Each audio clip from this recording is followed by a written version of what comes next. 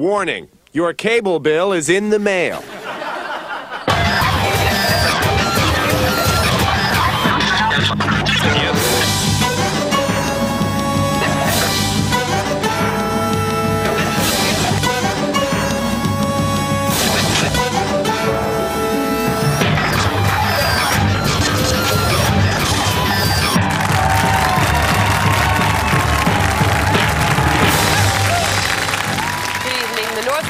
Free trade agreement turned 1 year old last week. The leaders of each of the countries marked the occasion in their own special way. President Bill Clinton went out and bagged a prize Canada goose for dinner. Prime Minister Chrétien played with his American-made Christmas gift given to him by his wife, Aline. While in Mexico, President Ernesto Zedillo entertained the international financial community. The largest outdoor rock concert in history was held last week in Rio de Janeiro. Vintage rocker Rod Stewart performed in front of a record 3.5 million fans for over 2 hours. The stage, the largest ever built in the world, was so tall that it could be seen as far away as North Korea. There, Korean soldiers broke an official ban on listening to Western pop music by marching atop a mountain and joining in on the chorus of Rod's greatest hits. A bootleg recording and executions are planned for the spring. Many Canadians had a particularly hard time with their hangovers on January 1st this year. They were relying on the traditional hangover remedy, the hair of the dog that bit you. But the dog that usually provides those hairs was indisposed. During a routine breathalyzer test, the dog refused to let go of the breathalyzer apparatus. He was detained overnight. In the cold light of day, he apologized for not being able to assist with the nation's hangovers.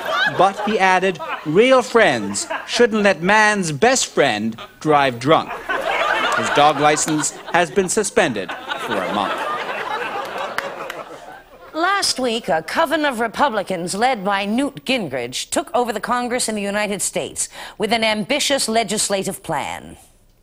In the first 100 days, the Gingrich-inspired Republican Contract on America promises to eliminate welfare payments to all unwed mothers, give tax cuts to the wealthy, spend more on defense, and get tougher on crime by building more prisons.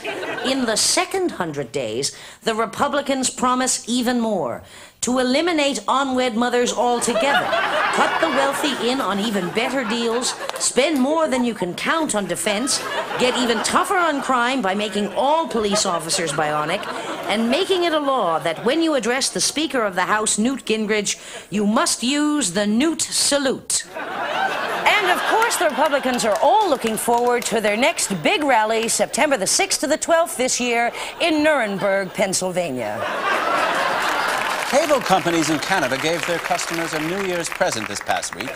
7 new channels were pumped into television sets across the country. For a reaction, we go now to TV watchers Mr. and Mrs. Barnacle. That's Barnacle. Sorry. Mr. and Mrs. Barnacle, how do you like the 7 new channels? We hate them. But the cable companies say that if you don't want the service, all you have to do is contact them and you will not be billed. Well, we call them every 10 minutes for 2 whole days, but their lines are blocked, I guess. Well, you could write. Oh, yes, Frank, all right, but I'm gonna bill the cable company for the time it takes me to do it. I call it negative my time is money billing. I'm charging $750 an hour, Frank, and if they want me to get in the car, it's an extra $9 grand. I, for one, like the channels.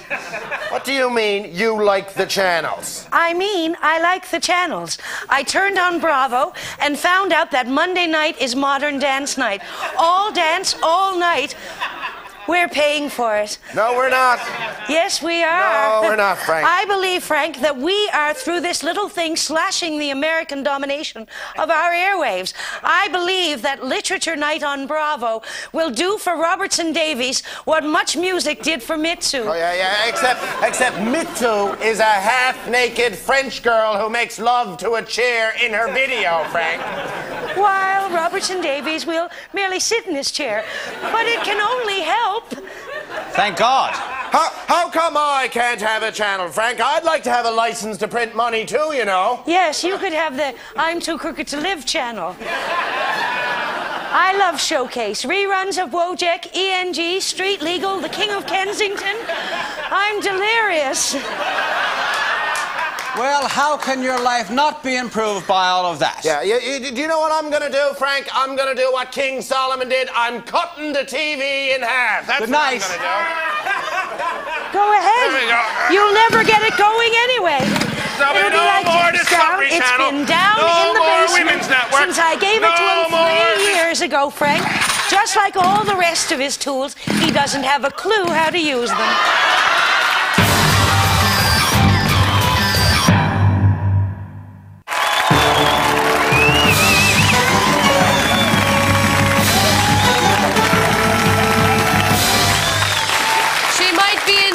But she still rules the roost. Here's this hour's very own Marg Delahunty.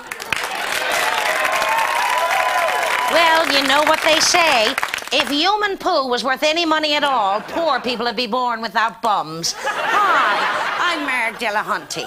Now, according to the Forto Times Index, there's been an increase of weirdness by 3.8%. Now, that must be in the general population, because God knows now men's weirdness has shot up alarmingly, much like the profit margins of Canadian banks. Let's face it, of course, 80% of them are nothing but gong-goozlers, the mouths hanging open, the eyes staring vacantly at reruns of sports on the goggle box. And that's the best of them. Because there's a whole bunch of them who've gotten up off the couch with a vengeance, and they're out goose-stepping around hospitals and clinics, waving signs at pregnant women and screaming St. Paul's letters to the Corinthians at them. And that's when they're not out actively killing in the name of life. Woo! The gods of irony must be having a field day. After long years of neglect, men suddenly have become passionately, even brutally interested in children.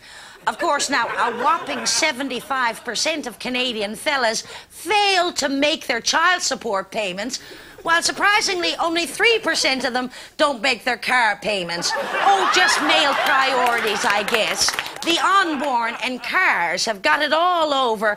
Real snotty-nosed, back-answering, dirty-arsed, live youngsters. Excuse me. I've got on underwear that is no longer just simply fond of me, but is apparently in love with me. It isn't satisfied anymore with simply being on me. It wants to be in me. Denny Lortie has been released from prison. In 1984, Lortie dressed up in army fatigues and opened fire on the PQ-dominated Quebec Assembly. Now, 10 years later, with the PQ back in power and with Quebec once again poised to hold a sovereignty referendum, the powers that be say there is no better time to release Lortie back into society. The federal government denied that Lortie's release is part of an 8-part plan to fight separatism in Quebec and pointed out that the terms of Lortie's parole dictate that he's not allowed to do the same thing all over again. Former Vice President Dan Quayle recently had his appendix removed at the Indiana University Hospital.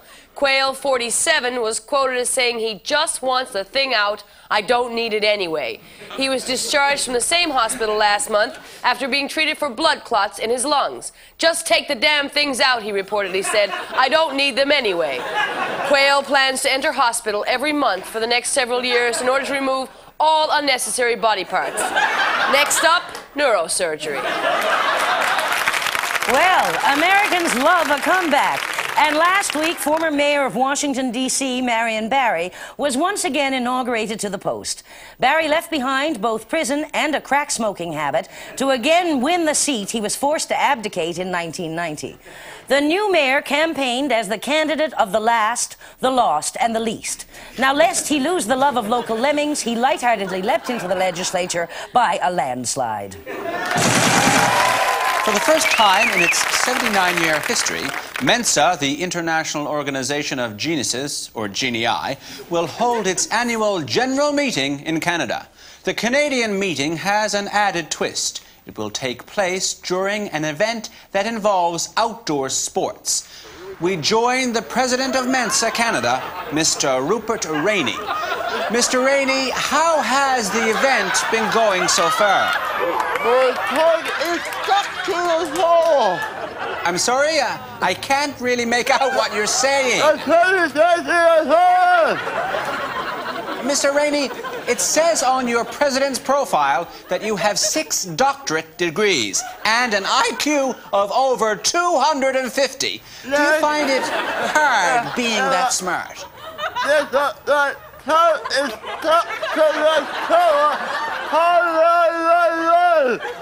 Well, thank you, Mr. Rainey. Your valiant efforts, I'm sure, will only benefit the plight of geniuses everywhere. Good night.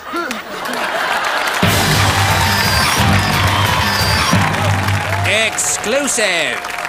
Just what policy is this rising star of the Liberal backbenchers picking over? Coming up, the Liberal, the Finger, and the proboscis on Firm Copy.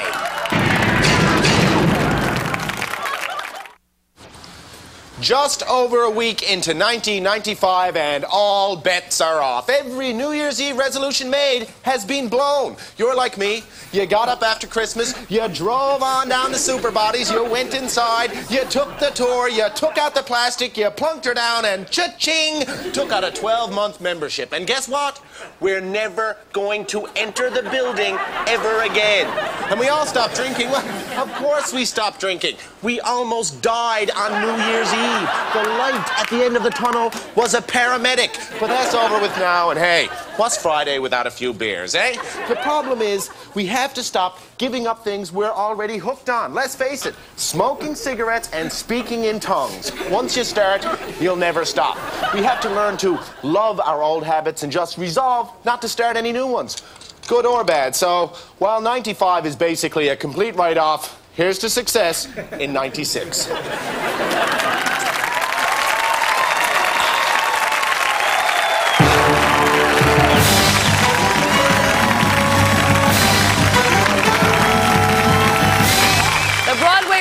Of Damn Yankees will soon have a new cast member. Jerry Lewis will be appearing in the classic musical playing the devil. Lewis beat out 60 other actors for the part, including Russian President Boris Yeltsin. Over the past few years in Canada, an increasing number of men's rights groups have formed to combat what one man claims is an epidemic of men bashing. We go now to the 2 leaders of Men Against Violence Against Men, Manfred Perdue and Bernardo Manwaring. Mr. Perdue, I'd like to know... You've got one too many men in our title. That's right, Molly. It's just Men Against Violence. Against men. You see, if we were men against violence... Against men. Then we'd be for violence. Against men. You'd be talking to someone other than us. Too bad. Now, Mr. Perdue, Did you perhaps really we can mean start... that, Molly? What? The too bad. You're talking to us. Yes, I am. Because that hurt. That We are really men. hurt. You know, we are living, breathing human beings. We're not just apparatus, Molly. Mr. Perdue, Mr. Manwaring, don't you think you're being just a little overly sensitive here? Overly sensitive? On the front. Bernardo, be strong. It's so hard. She's like poisonous gas. Gee, you are touchy. Now, does your group stand for anything at all, sir? Molly, our cause speaks to the heart of manhood. Tell it, brother. From the hills of Western Alberta to the shores of the Gaspé. Testify. Regardless of race, creed, or model of car. Oh, yeah. One man, Molly, if we can save just one man from hurt. Out with the hurt. From pain. Down with the pain. From bad. Then we've done something, Molly. Something. Well, that was quite a stirring bit of something. Thank you both so much. Still using a tone with us. Cruel. Good night. Cruel. The following is a three-time political broadcast. On behalf of the Newfoundland Separation Federation, Jerry Boyle. Hello, I am Jerry Boyle. Does your recovery plan for 95 involve economic union with Iceland and the free trade of leather hats for volleyballs? Do not dismiss this idea outright, for the people of Iceland have a culture similar to ours. They have interesting sayings, such as, "May the sky remain blue." We too have endearing expressions, such as, "If it moves, shoot it." People ask me, when are you going to move closer to the mainstream on the issues, Jerry? People ask me, when are you going to move away from your stand against full-scale nuclear war? People ask me, when are you going to move out of your ex-wife's basement? To this, I usually reply, what's with all the questions? Who am I, Alex Trebek?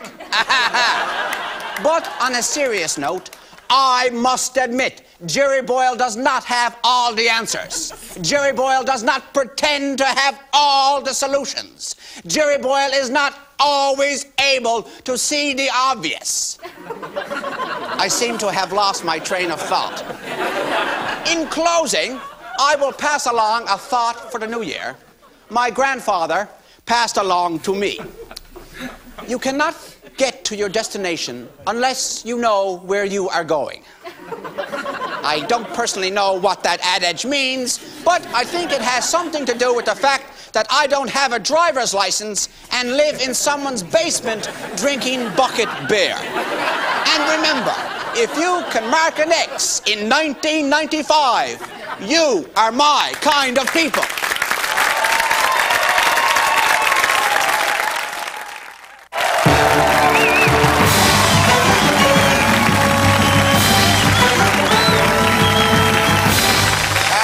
Time for Howie Morinka with Show Jumping. We are here at the Maple Leaf Gardens for the 12th annual Show Jumping Thingamajig. We go now to the show jumping area where the horses jump over the fence things for points, if I'm not mistaken. And they're off. Oh, here we go. Oh, someone stuffed this bloody ducky. Oh, ow! Put a bullet in this pony. Take this thing to the glue factory. Oh, no. Oh, ow! Oh. And that was Werner von Dunlap on Pretty Girl. A beautiful ride, I think. I don't quite follow the show jumping thing. You jump the fence and you get points, or you do it really fast and you win, but you're the only one in the race, or you get around the fence type track thing before the others. Who knows? It's show jumping on a $1 million animal. And let me get this straight. Someone paid $1 million actual dollars for a horse. A horse. It likes to sleep standing up. $1 million. An animal that thinks carrots are a delicacy. An animal that lets you nail iron shoes on its feet. $1 million. Man, oh man, oh man. And now for a look at the year ahead, let's check in with this hour's twin metaphysical technicians, Gertie Lou and Gail Ann Sphinxler. Hello, ladies. She's Gail Ann. And she's Gertie Lou. We think, but we're twins. Oh, I'm getting a vibration. I see a body in a lake in a barrel. That's where you'll find the body, JB. Oh, did you ever love her, JB? Oh, it's predictions he's looking for. never mind. Sorry. Forget the body in the barrel. Put it behind you. Oh, okay. Now, the Missy Sphinxlers, what's your take on the political scene in Canada for 1995? Preston Manning will continue to enjoy enormous popularity, especially among stand-up comics and editorial cartoonists. Among whom he is simply known as Goldmine. Quebec is not going anywhere, JB. Premier Jacka, dormez-vous.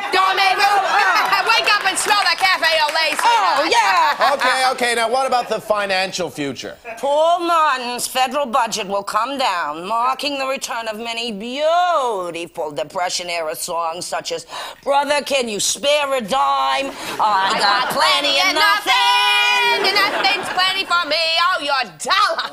We love your Canadian dollar. It's shrinking faster than the Bobby Catola fan club. We bought a whack of Canadian dollars before Christmas, and we used them for stocking stuffers. They were a hit. This year, we'll have its share of both tragedy and comedy. So, JB, go see someone about that mole. The one on your ask me no more questions, I'll tell you no more lies. I'm afraid we've run out of time. Good Be night, sure ladies. to close your eyes. Bye-bye now. Vladimir Lenin's body has been laying in state since he died in 1924. And now the secret of how the former Russian leader was preserved so well for 70 years has been revealed. Every couple of years, Lenin's body was put in a chemical bath for up to 2 months at a time, keeping it in tip-top condition. Russian scientists were asked where they got the idea for the preservative chemical bath. They explained the idea, of course, came from Lenin's childhood friend and Rolling Stones guitarist, Keith Richards. Well, that's the way we saw the world this week. I'm J.B. Dixon saying to all the members of Parliament, the 6th of February is fast approaching. Before you know it, the holidays will be over and you'll be back in the House. 52 days off for Christmas. An MP's life is all about sacrifice. Good night. Absolutely. Good night. Bye-bye.